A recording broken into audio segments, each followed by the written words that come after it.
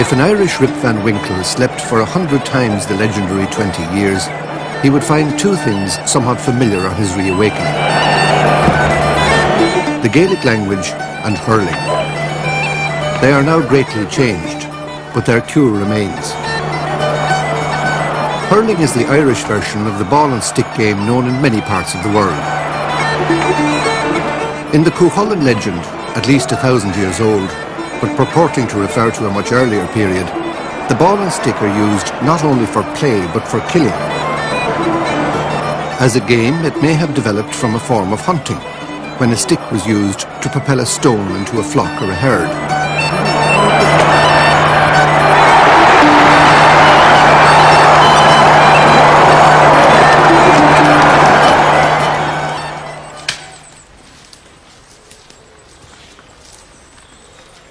Two distinct forms of the game were known in Ireland: hurling and Cumannacht.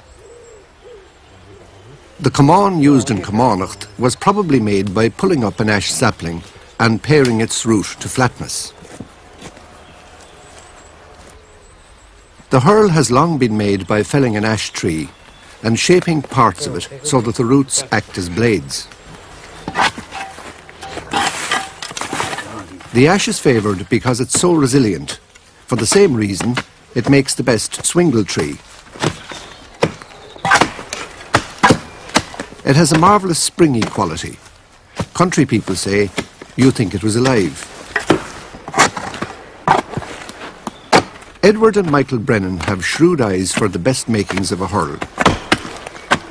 The old way of felling the tree was to dig around its roots and, using a mattock and axe, cut through the taproot.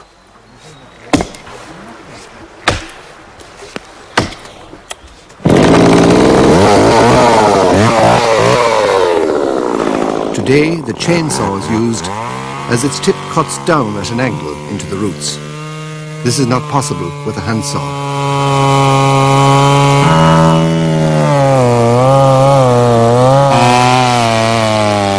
The ancient way of unselving a tree still persists. However, even into this intimate task, the machine is making its way.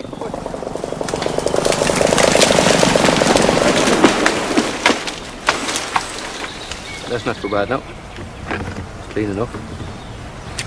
No, that's a good stick.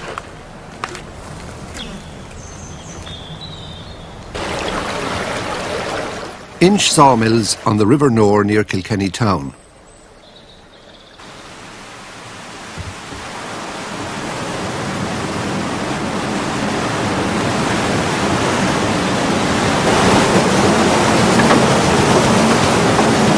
Liam Brett starts the mill by turning the wheel that will cause other wheels to turn.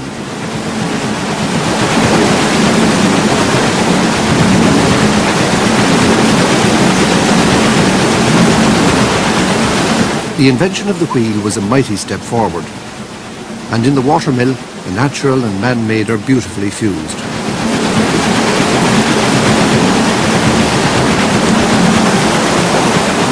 At the end of this power sequence is a modern wheel, the circular saw.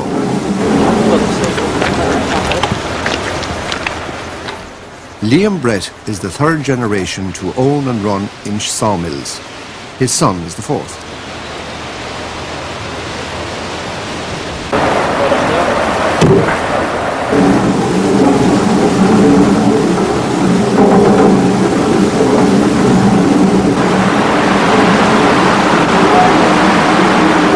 It doesn't require a calculator to work out what a massive saving on electricity he's making by using water power.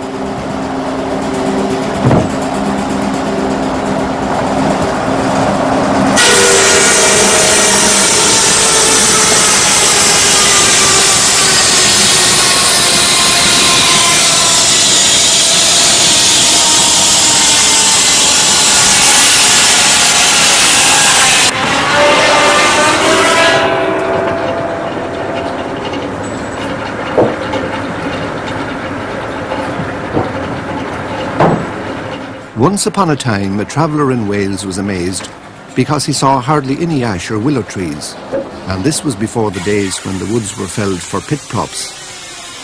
He inquired, and was told that the ash and the willow had been devoured by the passion for bandy, the Welsh form of hurling. Ash is scarce in Ireland because it burns so readily and so cleanly, and because the Forestry Department do not include it in their scheme of things. This scarcity is among the reasons for the high cost of Hurleys. So is the amount of patient labour the craft demands.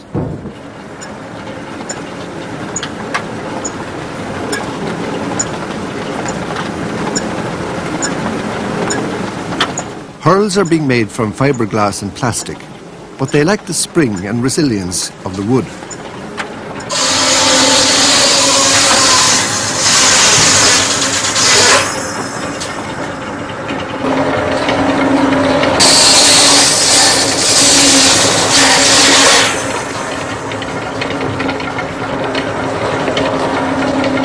Hurl makers are few, and most, like the Brennans in Kilkenny, live in areas where the game is strong.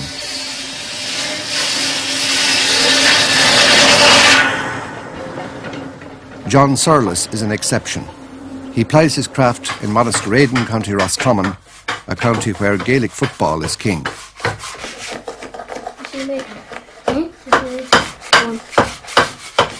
Would you like to be able to make one? Yeah. Well, if you have the time, you can watch me. What is that? Ash. They call the plant because it's a young egg. Do you see how it's made now? Yeah.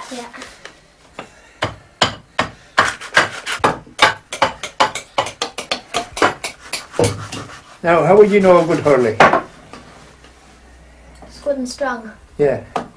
And the grain running all the way down, Yeah. round about that way. And when you get it coming all the way straight and around about in the horseshoe shape, Yeah. that's a good hurley, because when you hit the ball, if it was straight, that piece it'd break off, Yeah. and all you had left was the straight bit in. You'd be shouting for a hurley.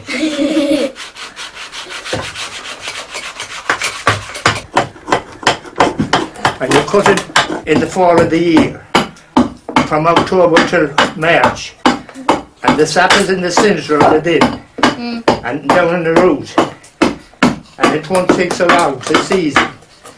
If you cut it in summertime, it'll be all sap and soft. And you never heard of Christy Ring? No. Well, he was supposed to be the best hurler in Ireland, and he died a few years ago.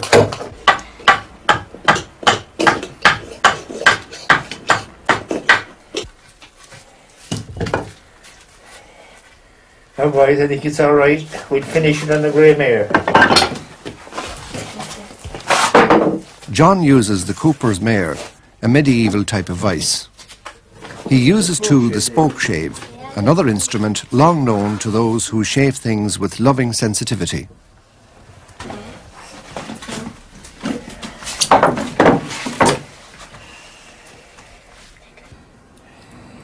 Now, all I'll have to do is take the track of the saw.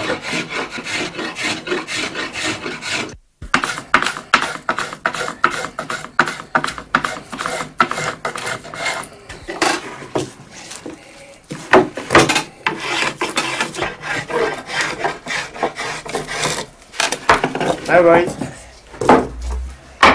Now do you see the grain? All the way down. Look. And round about. You have the track of the saw off it now. That's the sawdust. We're down to the right size. What's that sandpaper there for, Brandon? The sandpaper? Yeah. Well, it gives a grip. When I leaned up, pressed down on that, the sandpaper gives it a rough grip. Yeah. And if I didn't have sandpaper on it, I'd have to do this with the saw to roughen that so it wouldn't be slippery. And the same here. But the sandpaper is rough and it's able to hold it. Now, now look, you couldn't pull it out.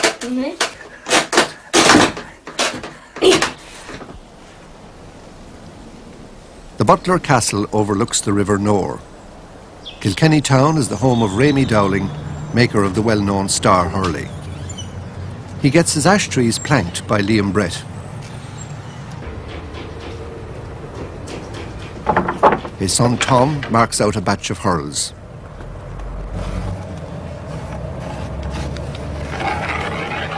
They're made in 6 different sizes, from the 28-inch junior hurl for 7- and 8-year-olds up to the 38-inch senior hurl. A map of the distribution of hurling would show a remarkable fact.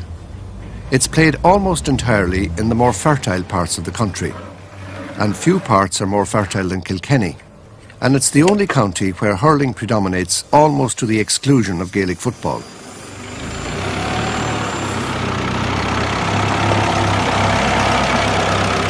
Rémy Dowling is among its folk heroes. He was a goalkeeper, an art for which the county is especially famous. He belongs to a great line that includes Jimmy O'Connell, Ollie Welsh and Noel Skehan. A hurling goalkeeper's margin of error is like that of a batsman in cricket. Tantalising, the tiniest error can undo him. It's among the reasons for Rémy Dowling's expertise in the making of hurls. A keeper uses 2 kinds of hurls, one for general play and another for taking a free stroke. The difference between the former and the latter is almost as great as that between the modern hurl and the ancient command.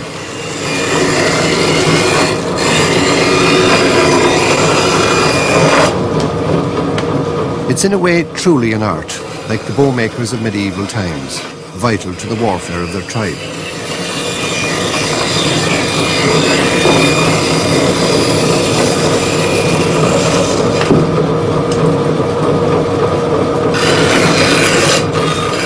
Shaping the hurl on the bandsaw is called sliding.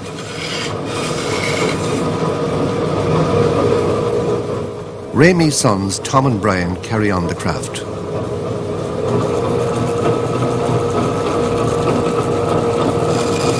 Rémy's wife Breda is the daughter of the late Tom Neary, the hurl maker, who started making hurls in 1921.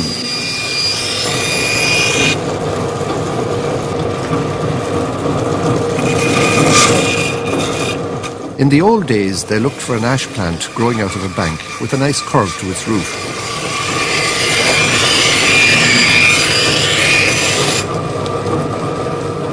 Rémy also made hurls from white elm. But the handle had to be insulated, as one got a sting when one walloped the ball. Willow is also used.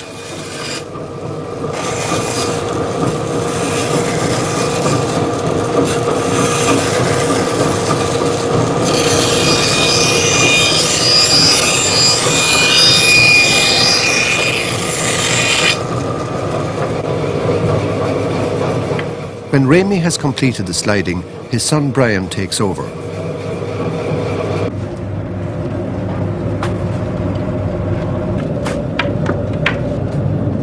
This is the same job that John Surlis was doing on the Cooper's mare, except Brian uses a bench stop. The tools are similar.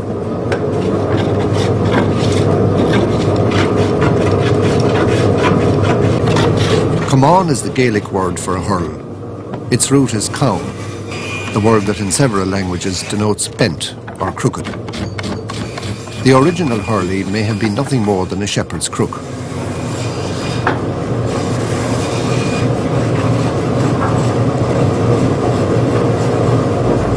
Today's hurl is the product of generations of experience and experimentation, and the experimentation goes on. Even the concept of a single piece of ash is no longer sacred. Some players, indeed, prefer a hurl with a segmented blade.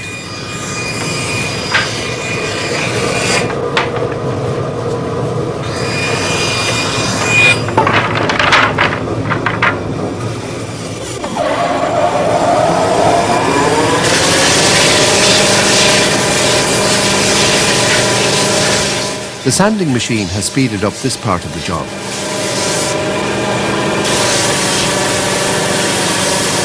In the old days, a piece of broken glass was used to smooth the hurl.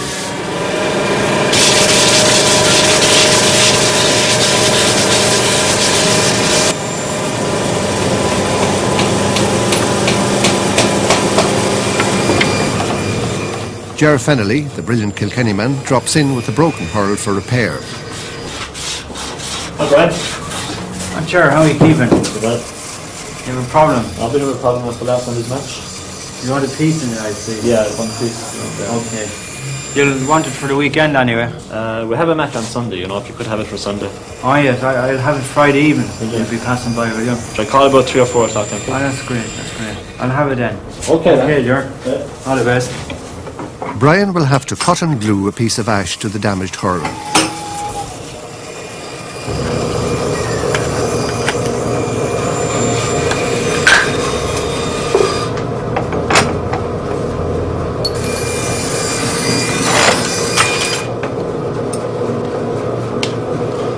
Hurling has about it a mystique that Gaelic football cannot match. One of the reasons is that it's the more skillful game, and part of the reason is that it's ancient.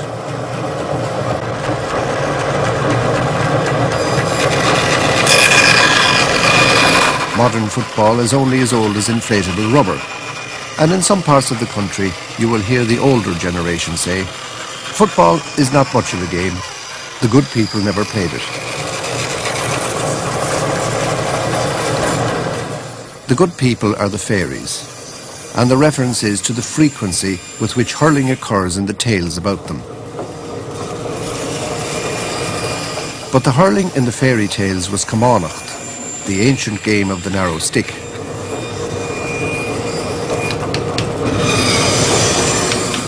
As distinct from the hurl, it had no boss or blade. It's often referred to as winter hurling, the other form, summer hurling. Summer hurling was like cricket, in that it was closely associated with the big house. Landlords kept teams of hurlers, just as their counterparts across the Irish Sea kept teams of cricket players. This inter-house rivalry was intense, and it was common in 18th century newspapers to see advertisements for hurling matches. The Act of Union and the decline of the big house brought this kind of competition to an end, and organised hurling languished until the coming of the GAA.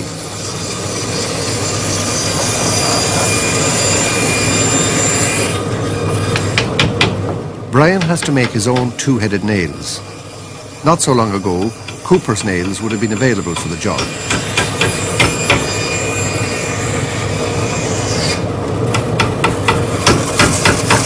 The hurling heartlands of today are almost all territories where once the summer game and the big house flourished. And all but one of these heartlands are in the southern half of the country.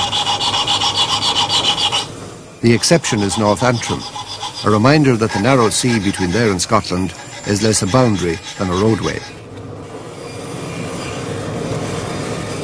The foundation of the Gaelic Athletic Association had a curious sequel. The older form of the game soon disappeared. It is sometimes said that the GAA gave official recognition to the newer form, but perhaps it had no choice.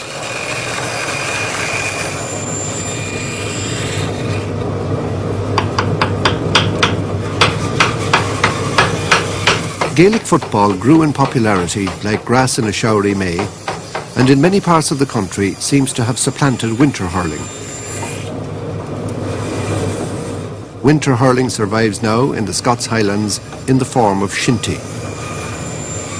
It's a very different game from modern hurling, and attempts to create a compromise form have failed.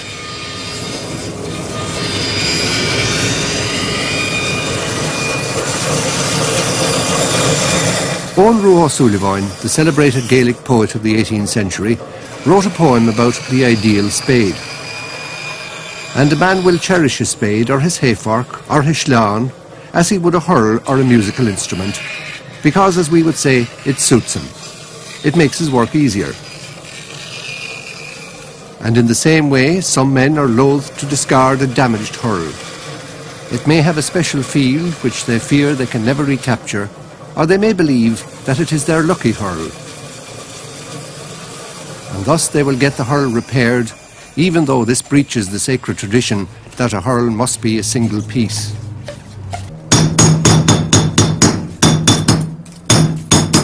A band of metal also helps to strengthen the hurl.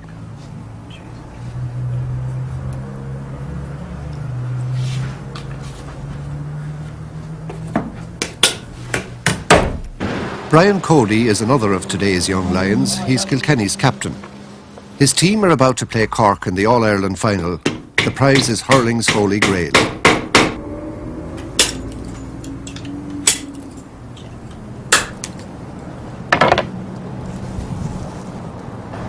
Hello, friend Remy. Yeah, that's nice. Grain looks very good in that one. Yeah, good bit of timber, very good bit of timber. Ah, yeah, this is one I really fancy, alright. Yes, the bands and that do them up.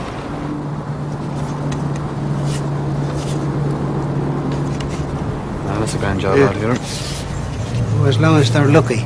Exactly. That's what matters.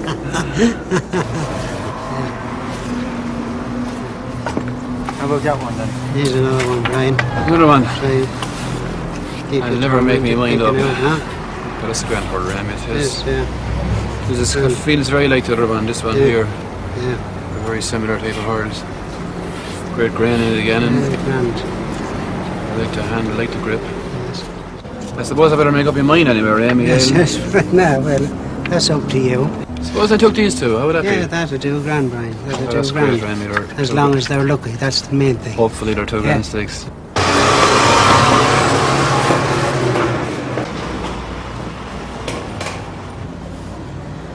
The firm of O'Neill's in the heart of Dublin has been renowned for the making of schlithers, the Gaelic word for the hurling ball, for a very long time.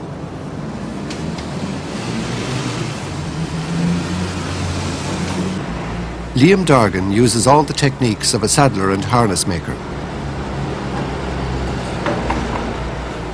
The thread he prepares for sewing has a needle on each end and must be rolled and waxed to make it waterproof.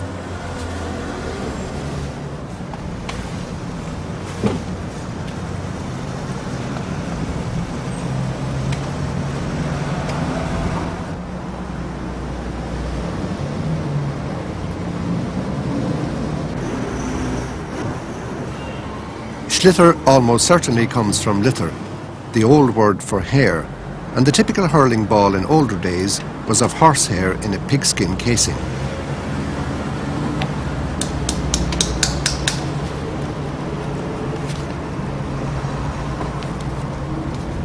Not long ago, schlithers were the colour of natural leather, brown. White leather, a new introduction, makes the schlither easier to see, particularly when practising at dusk.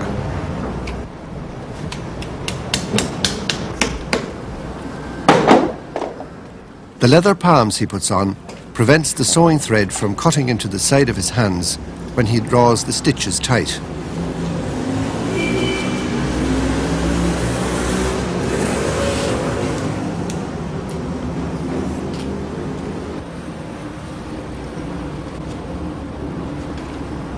The modern ball is the subject of continuous experiment. The main ingredient is now cork, encased in spun yarn dipped in latex.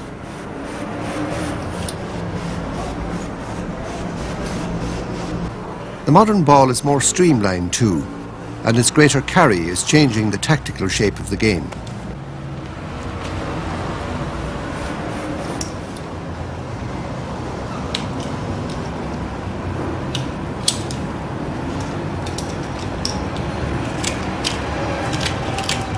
Such men as Liam Dargan do not see their names on the sports pages, but on the pitch they can see the effect of their handiwork.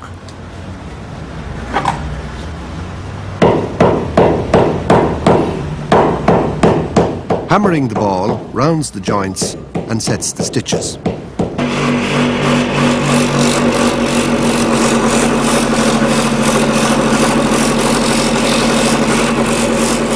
When the cricket bat strikes the ball correctly, the meeting of willow and polished leather produces a sweet sound. So too does the wedding of ash and schlither.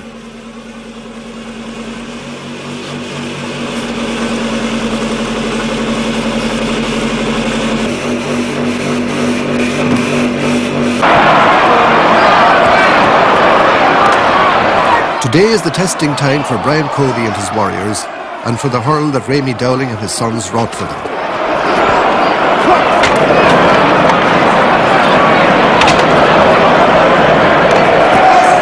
Kilkenny meet Cork in Dublin's Croke Park for the All-Ireland hurling final.